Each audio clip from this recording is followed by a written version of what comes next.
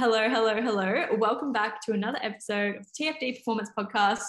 I am your host or co-host. I never know how it works, Geordie, when this is your podcast, but I'm the one always running the show because you always put me on the spot with these intros. And I feel like I really had a bit of a plateau there for a while in terms of being thrown on the spot, but I feel like I'm back with a vengeance and I'm trying to get on top of it. But Geordie, welcome back. Today, we're going to be talking about training in the heat. Yeah, thanks, Loz. You definitely had a little performance rut there, but you've pulled yourself out of it and you're coming back strong. And I think you reevaluated, you sat back and you changed a few key things in your camp and your preparation. And yeah, now we're looking really good for these intros. It was just a couple of performance reviews on the side there really kind of highlighted to me that I need to get my game back on track. Yeah, but anyway, performance in training in the heat, super relevant because it is hot. I think it's the first day in Brisbane where I'm from, where it's cracked over 30 degrees. Oh, wow. And not even November yet. So obviously going to be a very hot summer out here, which is very lovely. And it's awesome to train in, but there are a lot of considerations you need to take into account when you are training in the heat. And that's what Loz and I are going to go over today.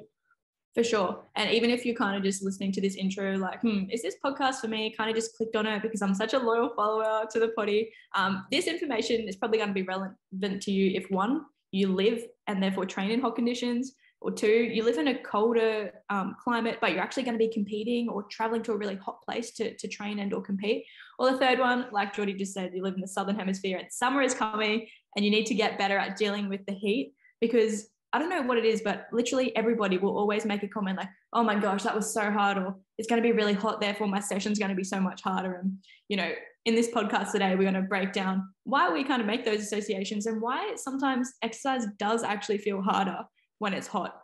Because while we all respond differently to heat, ultimately our human body, we all kind of respond in the same way at that physiological level in terms of how we deal with heat and the things that are going on inside our body to try and cool us down. And that's what we're going to be talking about today. Yeah, and I think it's important to note too, it's not just relevant for endurance athletes. That's what me and Loz talk about a lot, but all athletes, right? Like MMA athletes, rugby athletes, soccer athletes, like anyone that does any sport where you're exposed to a hot environment. That doesn't even have to be if you're out in the field. Like I remember playing rugby and you're out in the field and when you're in the beaming sun, like obviously you feel that difference. But when I've been doing jiu-jitsu and say you're in a hot room and there's not good airflow, when you're in there in the summer, your body temperature just skyrockets. You sweat so much more. So every athlete who is exposed to any type of increased heat will benefit from hearing this. That's a really good point because, yes, we do often talk specifically to endurance sports when we're on the podcast. But, you know, as well, when we talk about training in the heat, it doesn't just mean you're training in the middle of the day under beaming sunlight. It could be, you're in a gym with crap conditioning. If you're a CrossFit athlete, 99% chance you don't have an aircon or a fan in your gym. So it's going to start getting super hot. Or again, if you live, I don't know, in a tropical climate and when you're training at 7:00 at night, it's still really hot. This podcast is for you and hopefully we can help you to understand why your body is responding the way it does during heat and what you can do in a way to try and get better at coping with it. Geordie, I suppose we should probably start off by doing a little crash course on temperature regulation and how our body regulates temperature. What do you think? Yeah, that's good. And there's a cool term here I want you to go over, endotherm. What does that mean? For sure. So we're all endotherms. Actually, everybody listening to this, unless you happen to be a snake and you're listening, you're actually cold-blooded. But what an endotherm means is that we're warm-blooded. So all of us have naturally warm blood and our body loves balance. And as such, our body works really hard to try and maintain our internal core body temperature around 36, 37 degrees. So just for reference, you know, during COVID, everyone was putting thermometers at your head and beeping. And that's because during, you know, when you're sick, typically your core body temperature will increase. So typically a healthy body temp around 36, 37 degrees. And thermoregulation, which is our body's ability to regulate temperature, is a huge part of maintaining homeostasis. And people might have heard that before, but it's ultimately just our body trying to maintain like a constant environment within our body so that we can continue to live and thrive. And our body's very clever. We detect sensors and changes, you know, through our skin. We can tell. And ultimately, there's a big message center in our brain called the hypothalamus. And this receives messages from around the body to kind of signal to us if it's hot, cold, changes in temperature, all those types of things. And whether it's hot or cold, our body will send different signals to cause different reactions. But today we're talking about heat only. So we're just going to focus on that one. And ultimately, if we start to get too hot, we can feel that temperature is rising. Our hypothalamus sends signals to our body via the nervous system to do a few different things in order to maintain our body temperature. So one of those, and probably the biggest one when we're talking about the heat, is sweat. So when we start to heat up and our body recognizes that, we need to cool down in some way, we have increased sweat production.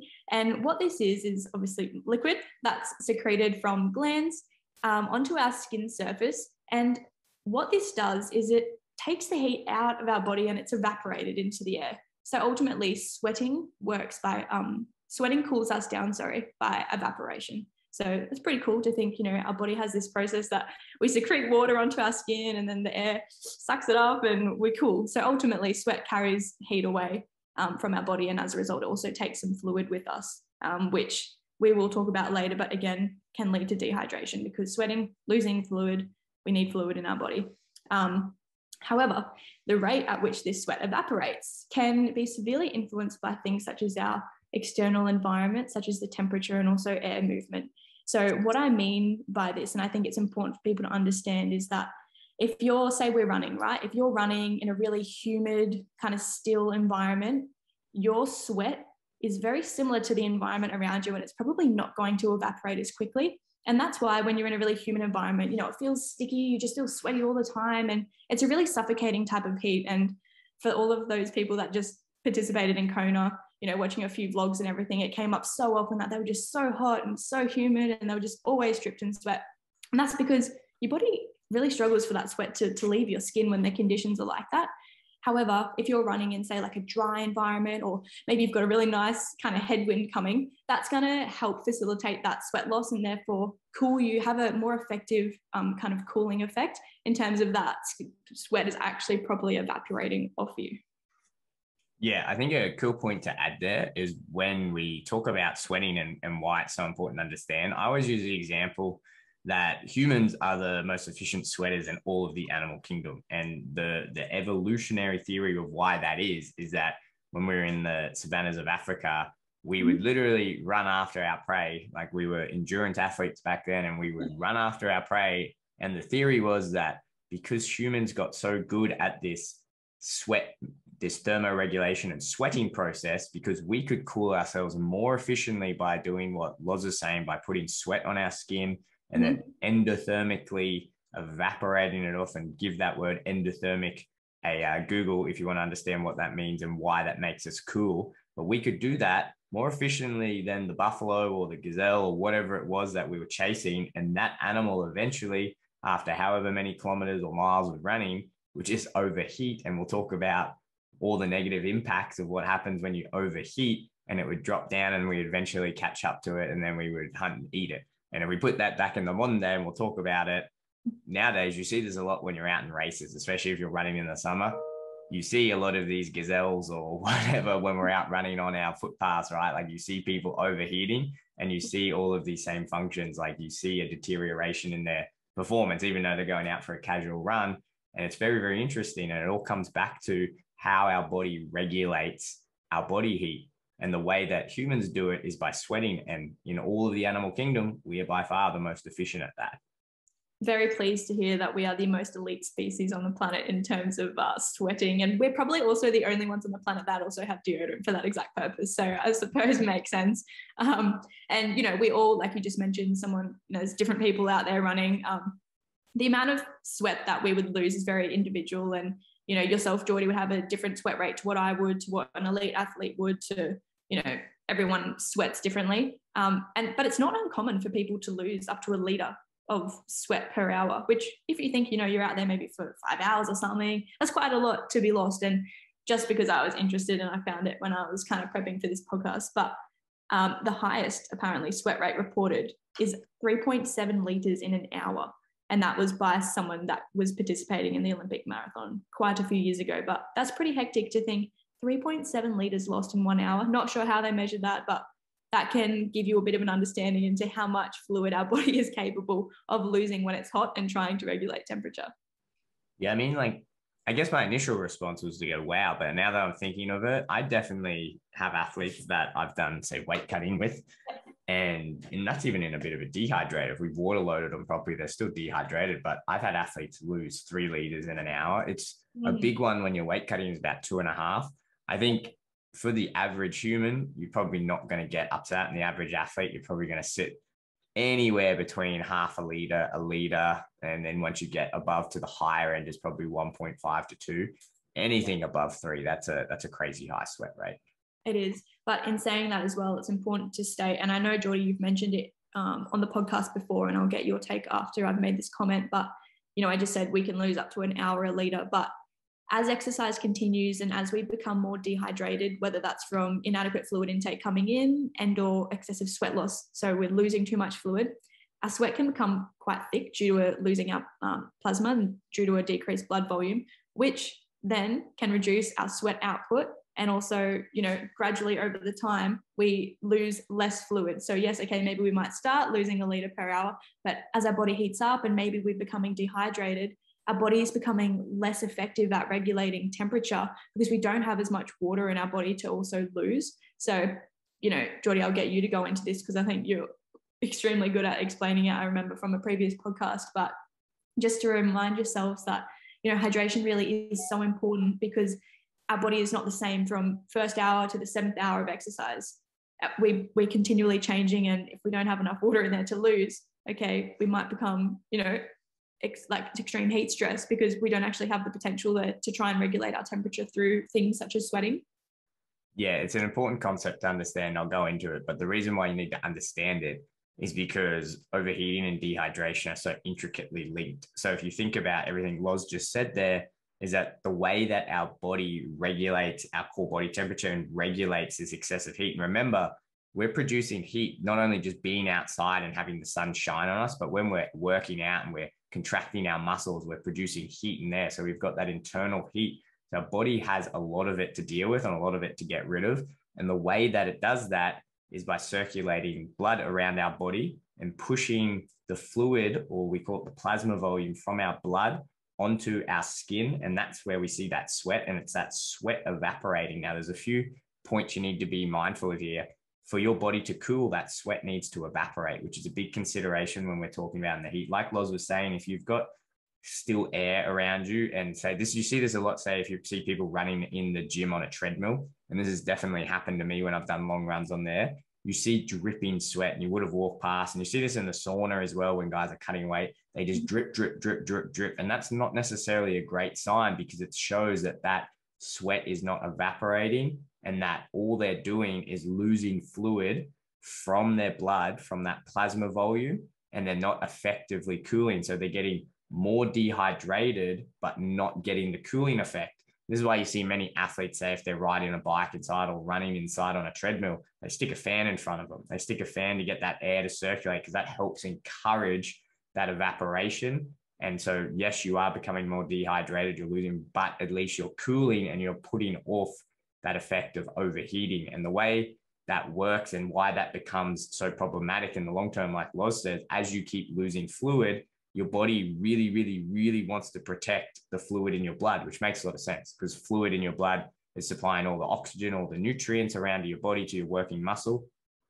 But there will be a point, and we call it the critical point, where your body isn't going to give up any more fluid from your blood because it needs it and it's going to get thicker. So it starts shifting fluid from the inner parts, the deeper parts of your body. What really happens, it's called an osmotic pressure. So when your body gets to a certain point of dehydration where you lose enough fluid out of your blood, there's an osmotic pressure, which just means a difference in concentration gradients of all the electrolytes and different fluid compartments that push more fluid, more water from deep inside your body into your blood so your body can keep circulating, and which is really good because then you can keep circulating blood around, you can keep cooling yourself.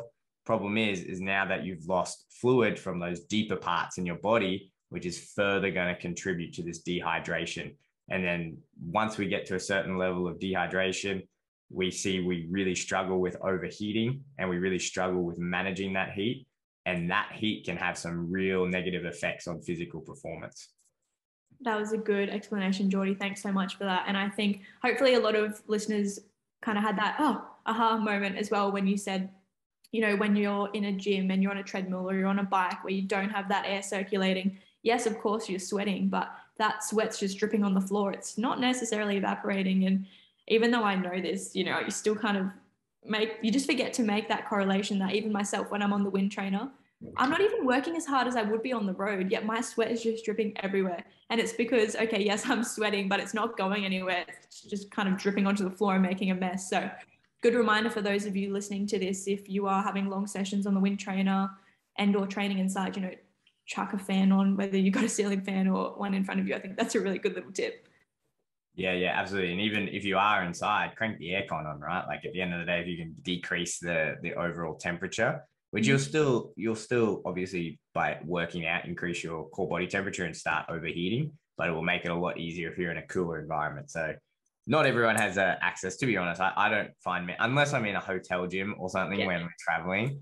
Like I'm trying to think. Yeah, I was like, I don't want to sound too like pritsy, but like my gym in our apartment building, yeah, we have aircon, but most gyms you go to, most recreational gyms do as well. Yeah, most rugged gyms that you go to, like CrossFit gyms, my jiu-jitsu gym, my MMA gym, most of them, my weightlifting gyms, they don't have aircon. That's definitely going to be a problem. Crank a fan on if you're in there.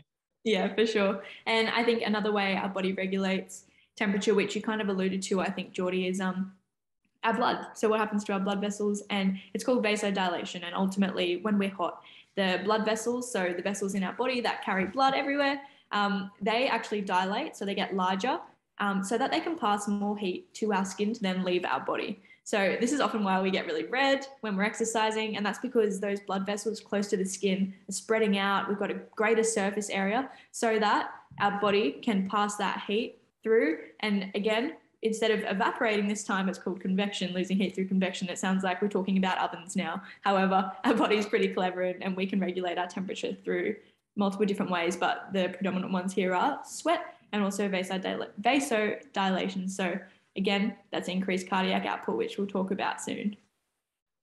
Yeah, and I think let's start talking about what you need to do when you are training. So let's say we have an athlete, well, every athlete down in the Southern Hemisphere, in Oz, New Zealand, everywhere else in the world, it's getting hot. We do train outside. It's so nice. We're going to train. What are some things that we can do to make sure that we're coping with this heat? For sure. I think, as we've mentioned many times and spoken about in great detail on our podcast, Geordie, is staying on top of your hydration. And that is very, general advice because everyone has different fluid and or, salt requirements. However, it's not always viable to replace 100% of what you lose. However, aim of the game here is to try and get as close to that as possible so that we're not having too much fluid loss through sweat, and that we are staying hydrated. So of course, yes, water, but also accompanying that water with electrolytes, predominantly being sodium, so that we can maintain fluid balance and help to keep that fluid in our body instead of just passing it straight through. So whether it's, we've mentioned before, if you want to try and get a gauge of how much sweat you're losing, weigh yourself before training, after training, try and think about anything that you have during, and that can help you to get that kind of number of, okay, how many liters did I lose in sweat today? So that you can make sure that you've got enough fluid with you during training and or replace afterwards. So I think one of the biggest ones, of course, yes, is staying on top of your hydration. But another big thing that's kind of not nutrition related would be heat acclimation, which, for us in the combat sports world is a huge thing. But it's actually not just important for our combat athletes.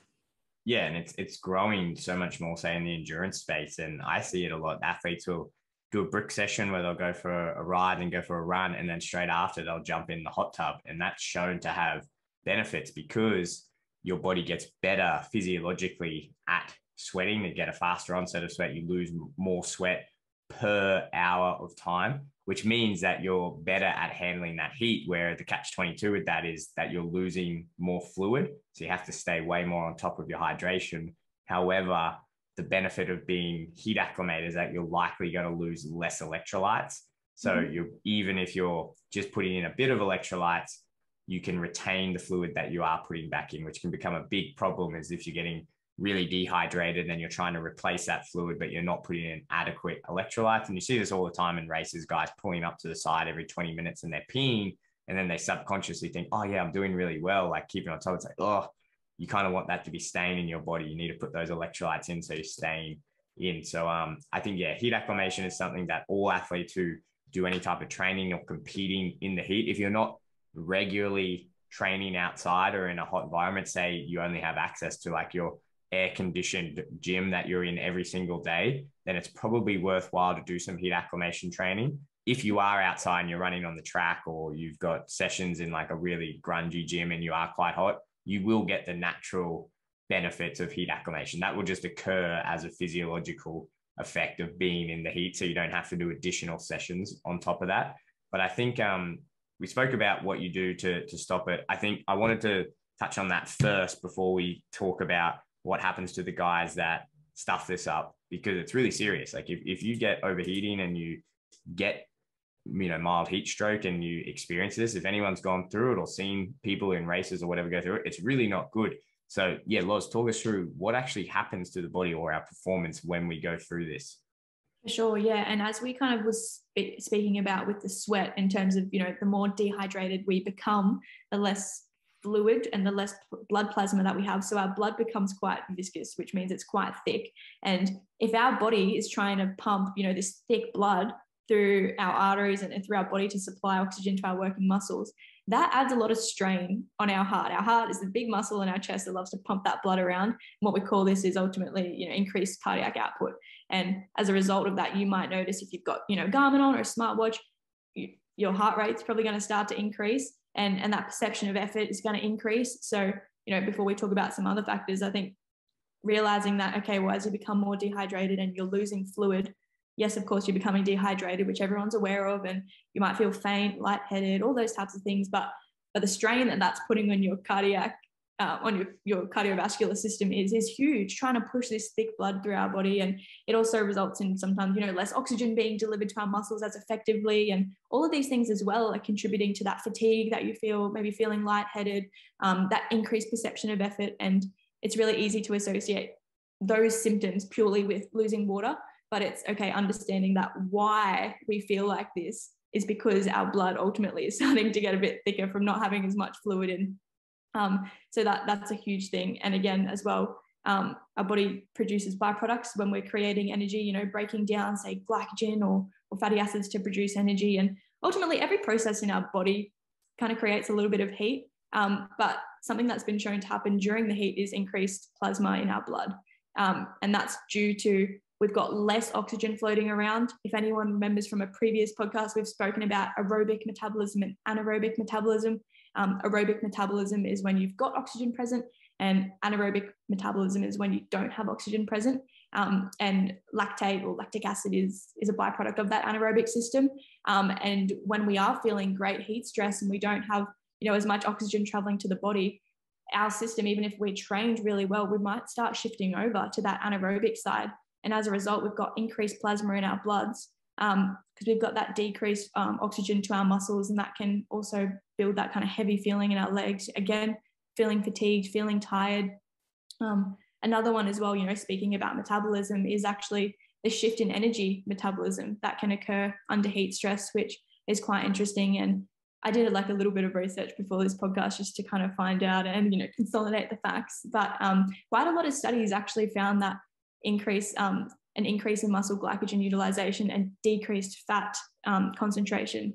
So, for example, again, highlighting that we've got a greater carbohydrate use over fat for energy, because again, we don't have that oxygen in our system, and breaking down fats often requires having a bit more oxygen and working at a slower pace. So as we become dehydrated from heat stress, our perception of effort is increased. We're having to work harder with less oxygen on board. Our metabolism is also shifting.